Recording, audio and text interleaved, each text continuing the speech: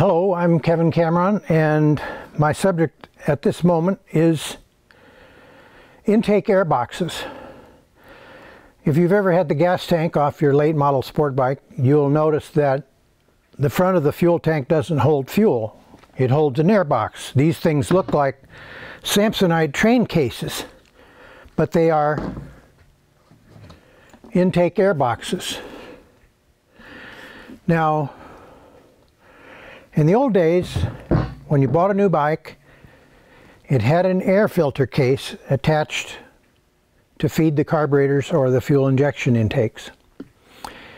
All the sharp young guys would immediately rip off the filter case and replace it with 4 sock filters. Reduced airflow resistance, much better performance.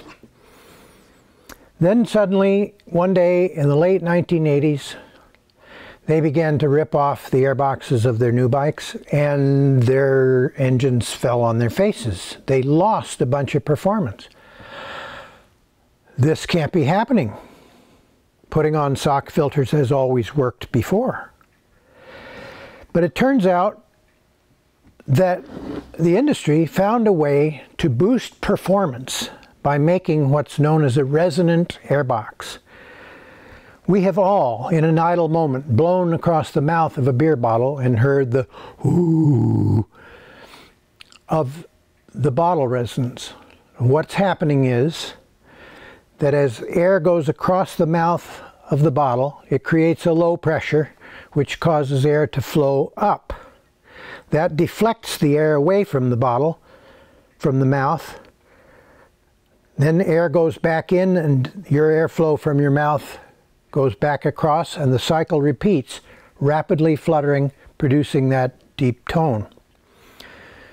What's happening there is that the air in the bottle is acting as a spring because it's compressible, and the slug of air in the neck of the bottle, long neck beer bottles, really deep tone because they have a heavy air slug, is the mass that vibrates against that spring.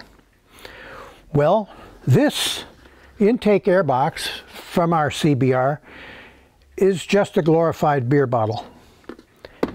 And instead of the engine blowing across the mouth of it, its 4 throttle bodies, fuel injection throttle bodies, are sucking from the box, pulling its pressure down, and then air rushes in through the air ducts in the fairing to fill up that low pressure.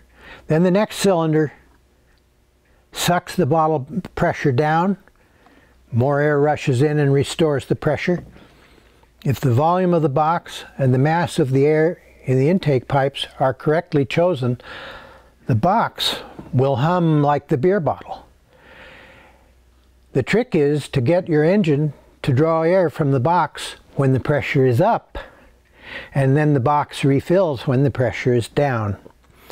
And that is why ripping the air boxes off and putting on old-time sock filters resulted in a reduction of performance, because in a specific zone of RPM, a resonant airbox can boost your engine's torque by 10%.